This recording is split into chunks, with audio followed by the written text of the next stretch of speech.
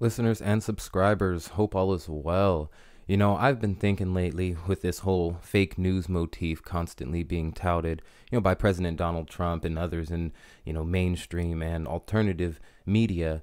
The fake news motif, let's not forget why it was created. It was created to combat alternative narratives, the alternative media.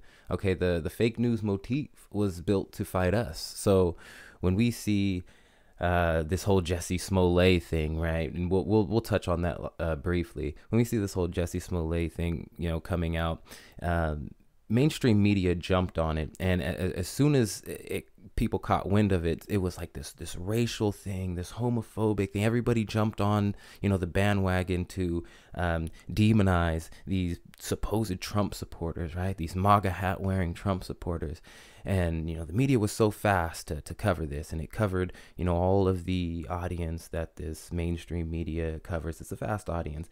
But what they weren't quick to cover was when this story started to fall apart, right? When the Chicago Police Department was doing their due diligence, and then the alternative media in return started doing their due diligence and started straightening out some of the quirks, right? Some of the inaccuracies in this narrative that was evolving and pointing just absolutely putting holes in Mr. Smollett's story, okay?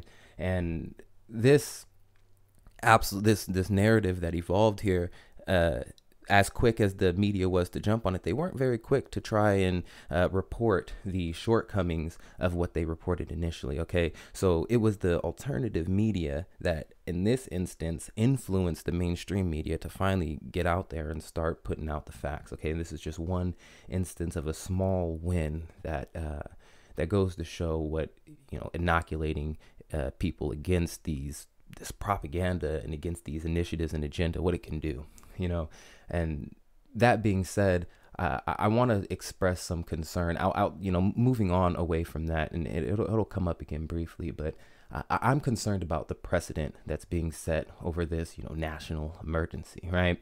We've already heard the whispers of national emergency declarations over healthcare and guns by the or others of the ilk, by the opposing side. And there are those saying, well, if Dems are going to call for something in line of, a gun grab, just say when, right?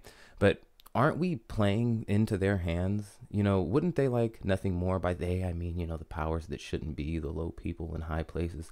Wouldn't they like, nothing more than to have the people fighting each other in a way that would require some level of government intervention? What do you think the push for this civil war has been about? There's this perfect storm brewing, right? The left versus right, race against race, the haves versus have-nots, escalating religious conflict, the static gender versus the gender fluids, and that's just scratching the surface. That's just surface level. We're really talking about the divide and conquer, and I think that's really what the whole Jussie Smollett narrative played right into, this push for divide, right?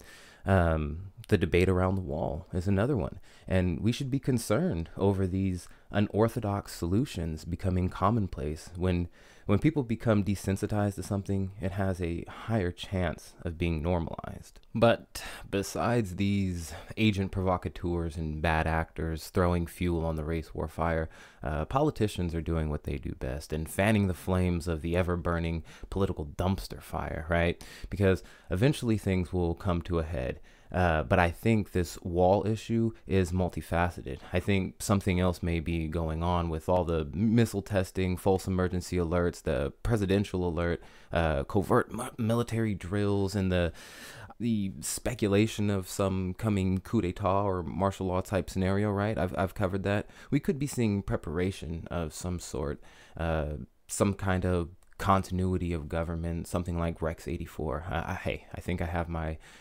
topic for the next video. But I think that's really what we're seeing here. And we've talked about some of these things with the coup d'etat and potential martial law type scenario. I've covered a video on that, and I'll leave a link in the description as well as one of those video cards at the end. But the covert military drills like the unconventional warfare exercise 16, Jade Helm 15, if the government's preparing for something, shouldn't the people be prepared for something? And I think with that, I'll leave it there, and I'm going to go ahead and and do a brief video on Rex 84, right? Readiness Exercise 84, which was a classified scenario. So without any further ado, let's go ahead and get into that. California Carter, signing off.